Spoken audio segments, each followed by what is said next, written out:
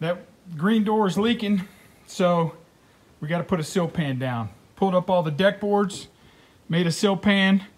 We're going to put it right over top of that edging. So let's do that real quick. All right, so we caulked along the bottom here. I caulked this seal. Like I said, I'm going to leave this in place over top of the rim joist for the deck.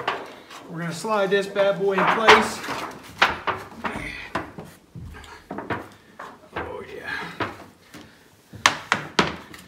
And then seal that down tight as a tick, and then good there. And then a couple nails. There you go. New trim in, plenty of seal, silicone caulk.